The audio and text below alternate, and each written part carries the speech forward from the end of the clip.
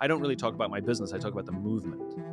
And you too are talking about the movement, that it became a movement, and you were involved, you were one of the leaders of the movement. When I think about the legacy and the impact that I want to have, it's how many people did anything that I put out, how many of them were sent in a different direction because of something that I did or said. So rather than thinking about scale, so it doesn't matter if you had 100,000 people or 100 million people, it's more about, for the short period in which you were here, which might be a year, it might be a lifetime, what is the impact that you had on culture, on business, on art, on fashion, whatever it is that sends people in a different direction?